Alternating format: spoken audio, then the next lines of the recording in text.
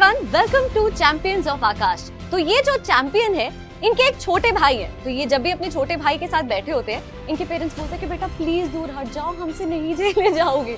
And there is much more to his story than this. So let's welcome D Kathiravan with a huge round of applause.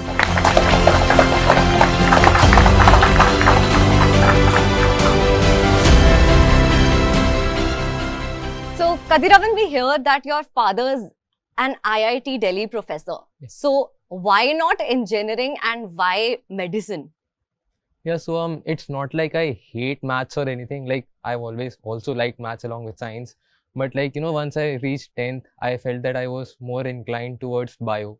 And like, yeah, there was also this option of taking PCMB. But the thing is, like I talked to my friends and my seniors, get an opinion what I should do.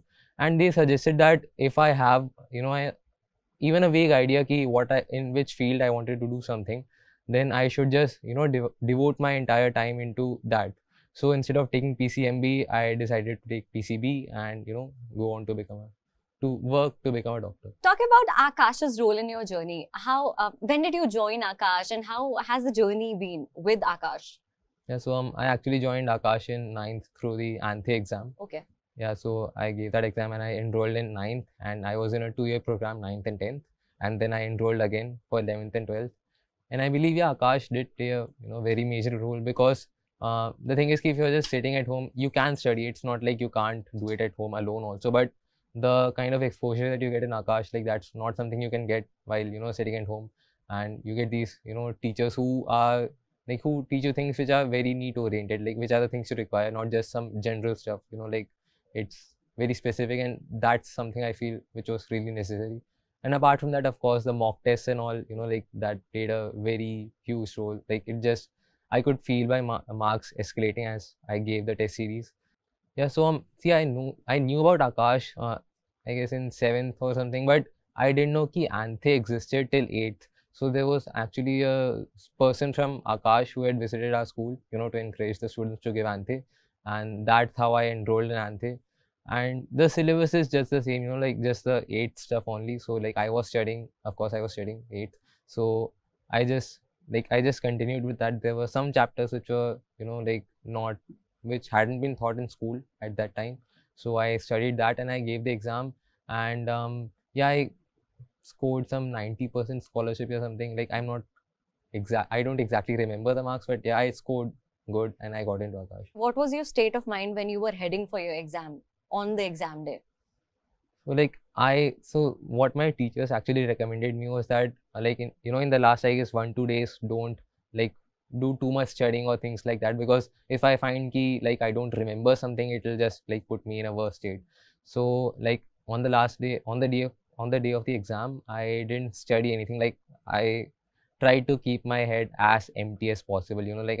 I just did things I enjoyed. Like I was reading comics, and I even listened to some music right before heading to the exam. So I tried to be as cool as possible, and I think it paid off. So we have some future NEET aspirants here, and they have some questions and queries to ask. So let's open the stage to them.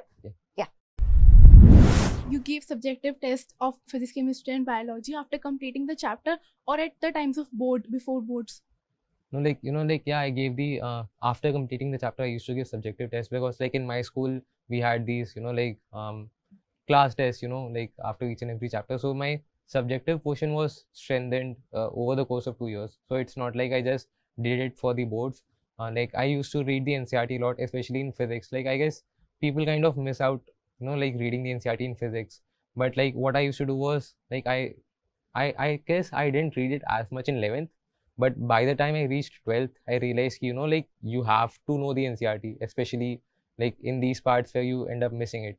So I used to read it frequently, especially, in physics and chemistry, I've read these chapters multiple times throughout the year. So I just didn't do it for the boards, but I was consistent with my reading the subjective part for the entire course of the 2 years. Yeah. And how much time did you give in NEET individually to do all the subjects? Okay, so see, the thing is, you will plan something before the exam, but more often than not, you end up, thoda aage piche that happens. So I had planned I'll spend some 45 minutes in physics. I do physics first. So I had planned that, But you know, in NEET you have all these other things, like you know, have to put your like fingerprint and you have to fill all these things. So some unexpected things are also there. So I ended up taking some 1 hour in physics, and then after that like maybe some 40 minutes in chemistry, 45 minutes in chemistry, and after that like I spent around 40 minutes in bio, and the rest of the time I spent in revision. Because like, see, once you're going through the questions for the first time, there are bound to be some mistakes you end up committing, and us time mein like you won't even know ki you are doing that. But when you go through those questions another time, like that's when you'll realize ki हाँ यहाँ पे कुछ गलती हुई है, even some silly mistake. So I always make sure कि I allocate at least half an hour just to go through the numericals and things like that again, so that I don't end up committing any silly mistake. Throughout your journey, you might have had ups and downs. You would have learned from your mistakes कि ये नहीं करना चाहिए था, ये करना चाहिए था. So what would be your tips to the future NEET aspirants? These are the things that they should take care of. Yeah, so like of course the main thing that I would tell my like the future NEET aspirants is that they should like focus entirely on NCERT. Because see, like in 11th, like as I said earlier also, like there are lots and lots of materials, and like people often get distracted. And although the teachers also tell us, you know, after like basically after every class they used to tell us कि हाँ घर जाके NCERT पढ़ लेना एक बार. But what I used to do was like I thought कि यार NCERT ही है, you know, like I'll just do it later on, or like it's not that important, or I like, you know, things like that. But when I reached December, like when we had that NCERT booster program like in Aakash, so like I realized okay, like there's a lot of stuff in NCERT only and I don't know that. So like this happened with me and also like all of my friends, like, and like one of my friend, like he even got kind of sad ki, like what I've been doing for like these 2 years, like I have been focusing on the wrong thing. So like this happens to a lot of people. And so like, you know, like whoever asks me, like, you know, in these past weeks or months, like whoever has asked me ki kya karna chahiye 11th mein, so I just tell them ki devote your entire attention to NCERT, and at least make sure that, like, you know, you are devoting as much time as possible in, like, you know, strengthening your NCERT first, and after that you can go on to these other extra things.